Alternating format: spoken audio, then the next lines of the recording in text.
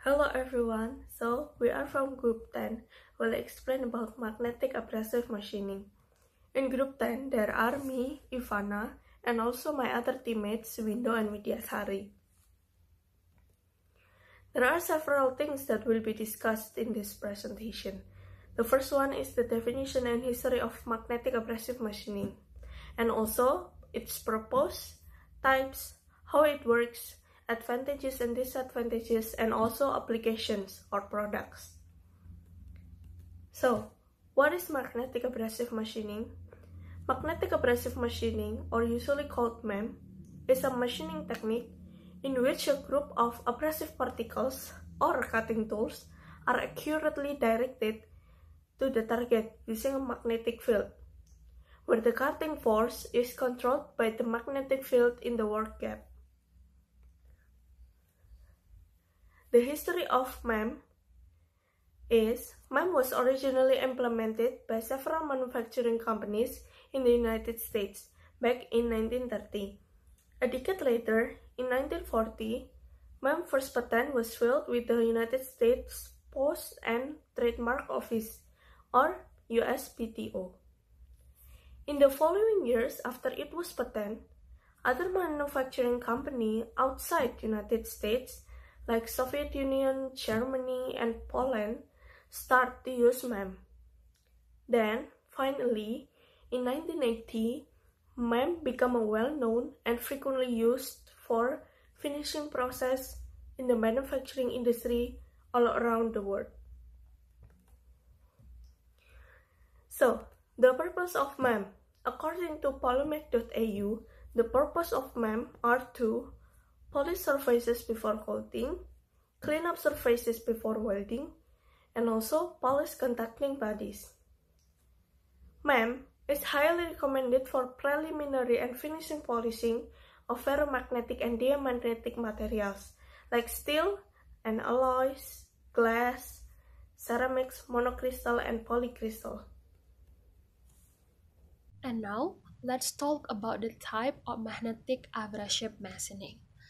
Based on the magnetic field that uses in this process, there are three types of magnetic abrasive machining of the finishing process.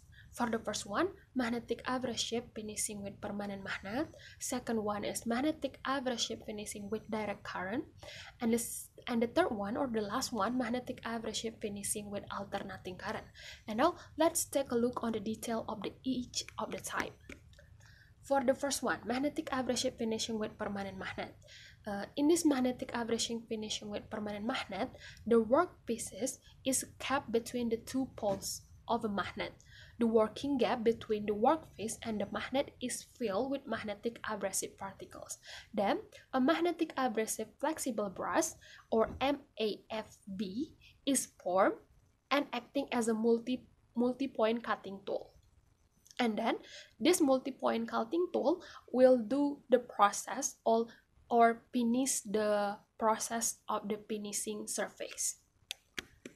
The second one is magnetic abrasive finishing with direct current. This process uses a DC as a source for creating particle north and south poles. These particles then join each other along the lines of magnetic force due to the dipole-dipole interaction and form a flexible magnetic abrasive brush, or FMAB, which pushes against the workpiece surface and develop finishing pressures. These finishing pressures originates micro indentation in the workpiece surface, and this micro indentation in the workpiece surface will finish the finishing process and will finish the working surface. The last one is magnetic abrasive finishing with alternating current. Just like the two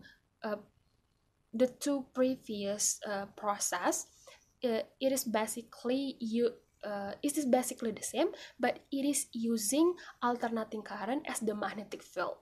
So, to run the process, the rotating magnetic field obtained by electrifying three coils arranged in the direction at intervals of 120 degrees with three-phase AC current for internal finished cylindrical workpieces. After we'll talk about the type, and now let's talk about how it works. How magnetic abrasive finishing works. Unlike other finishing process, magnetic abrasive finishing does not spray particular matter onto the workpiece or object. Instead, it uses magnetism. To perform this process, manufacturing company usually use a mixture of magnetic particles and abrasive powder particles. A magnetic field is then applied, which forces the combined particles onto the workpiece or object. Or you can think that the magnetic abrasive finishing is a form of powder coating that uses a magnetic field. Most magnetic abrasive finishing application using either an electromagnet or rare earth permanent magnet as the source for the magnetic field. It is better to use electromagnetic because the strength of the magnetic field can be adjusted, while the rare earth permanent magnetic cannot be adjusted. Okay, so right now I would like to talk about the advantages and disadvantages of this machining process. So first, advantages. This magnetic abrasive machining is capable of achieving roughness value ranging from 0.3 micrometer to 22 nanometer. What it looks like, it can be seen from this peak. We took it from Vico company. You can see this is before and after. The first is direct magnetic field and the second alternating magnetic field. You can see from the right side, it is the result. It produces a consistent green color, which means it is already flat surface and or having a good surface. Second, it enhances surface characteristics such as reliability on reducing friction, capitalization of hard-to-reach areas.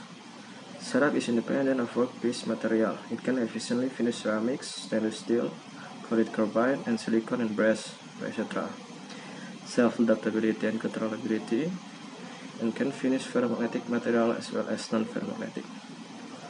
The disadvantages: it is difficult to implement magnetic abrasive finishing process for mass production because it is time-consuming, high cost, and not applicable for summary finishing tests where conventional finishing technique can be easily implemented. Okay, next, applications. So this machining process can be useful for products such as non-ferromagnetic materials such as aluminum, such as stainless steel, brass, and aluminum, ferromagnetic materials such as steels, finishing of bearings, aerospace component, electronic component with micro or sub-meter range. You can see the picture on the right side of the slide. We took it from Veda Group of Company, one of the manufacturing company that from US. Next, references, and thank you. So we hope that this presentation is useful for you. Yes, thank you.